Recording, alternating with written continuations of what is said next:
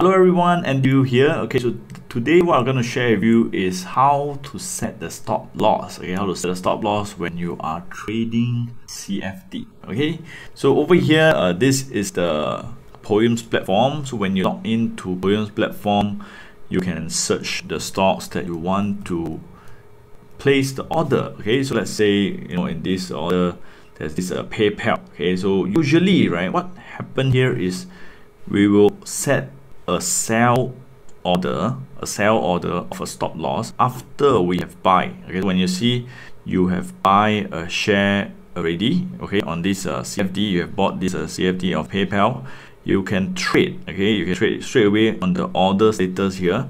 You click trade. Okay, or alternatively you can search for the stocks. Okay, either way, see which one you like. Okay, you can right click over here, okay, to trade. Okay, this PayPal. Okay, so PayPal. So what do you do here? Okay, what do you do here is to put up a sell order, but before you click sell, you click stop limit order. So stop limit order, and you click sell, and that's for stop loss. Okay, so for stop loss. So when you want to put out a stop loss, and let's say you want to put like 10% or maybe 9%. Okay, what do you do here? Is like this one is 192. So if you minus off like $19, okay, let's say $20 would be 172, right? So 173.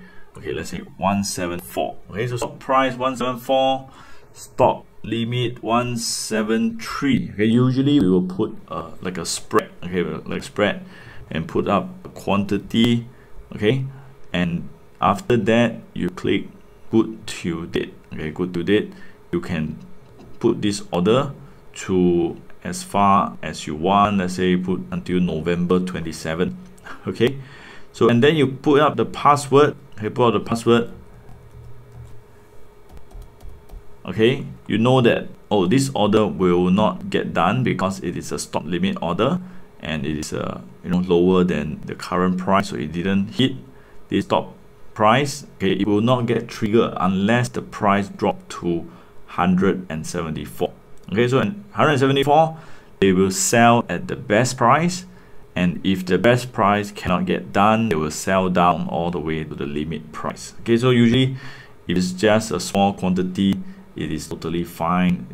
Usually the stop price will get triggered. Okay, so over here just click sell, and then you can submit the order. Okay, you can submit the order, and it will goes into the order status. Okay, so that's how you can set up this like a stop limit order. You can have this like order for that as a stop loss, and you'll be able to sleep well at night because this is a US stock. Okay, this is a US stock.